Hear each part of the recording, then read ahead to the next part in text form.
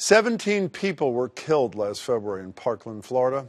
26 and 7-year-olds were slaughtered in Sandy Hook in 2012, but the death toll keeps rising, including Parkland survivor Sydney Aiello, a 19-year-old graduate from Marjorie Stoneman Douglas, whose close friend Meadow Pollock was murdered last Valentine's Day.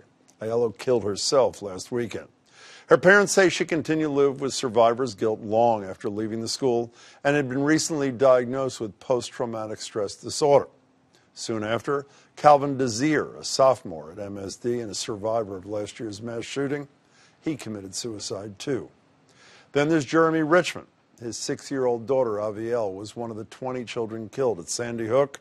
Richmond was found dead yesterday morning at Newtown Town Hall, also of an apparent suicide.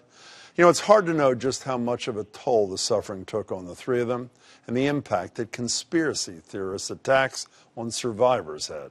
Many of them spurred on by the mad ravings of people like Alex Jones at InfoWars, who was being sued by Richmond and other Sandy Hook families over his claim that the victims of these mass shootings were nothing but crisis actors.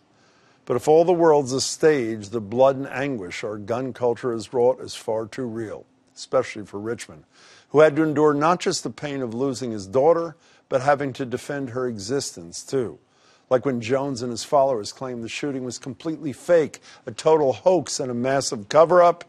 And while some of the March for Our Lives kids were able to turn their grief into activism, even that may not be enough for others.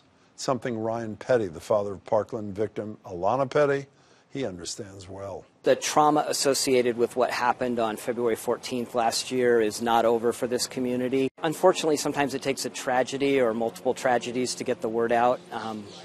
I'm not sure parents, I think we knew that some of our students were suffering, but sometimes we don't know which ones are suffering because they pretend things are okay. And he's so obviously right. According to the National Center for Post-Traumatic Stress Disorder, 28% of people who witnessed the mass shooting developed the disease.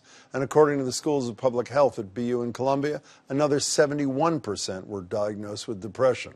We know about these effects. They're clear and well documented, and yet people like Sydney Aiello, Calvin Desir, and Jeremy Richmond still fell through the cracks.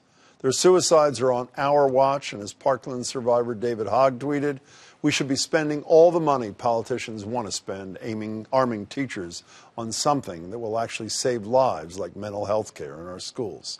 Something you'd hope even the NRA-owned members of Congress should be able to agree with.